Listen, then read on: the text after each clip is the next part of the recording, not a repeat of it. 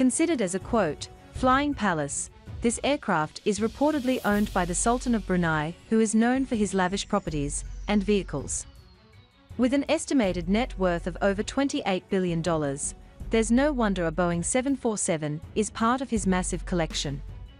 This jet has a total weight of 735,000 pounds, or over 333,000 kilograms, not including all the luxurious hardwood furniture required by royalty. It can achieve a maximum cruise speed of 504 knots, or about 933 kilometers per hour, and a maximum range of 7,670 nautical miles, or over 14,000 kilometers. As a commercial jet, the 747 has the capability to accommodate a whopping 467 people, estimated price tag of $323 million.